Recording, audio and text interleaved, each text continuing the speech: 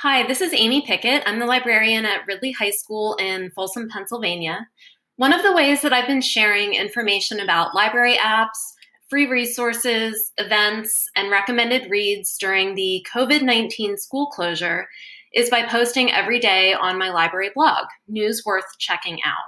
For example, some of my recent posts have included instructions on how to vote for the Pennsylvania Young Readers' Choice Award, some instructions on how to obtain an e-card to access Power Library resources from home,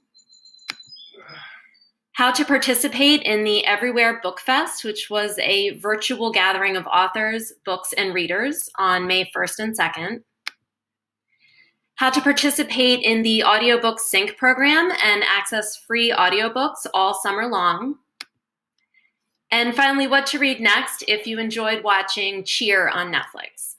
I also email these tips to my principals so that they can post them in Canvas, which is our school's learning management system. And my blog can be found at ridleyhighlibrary.wordpress.com.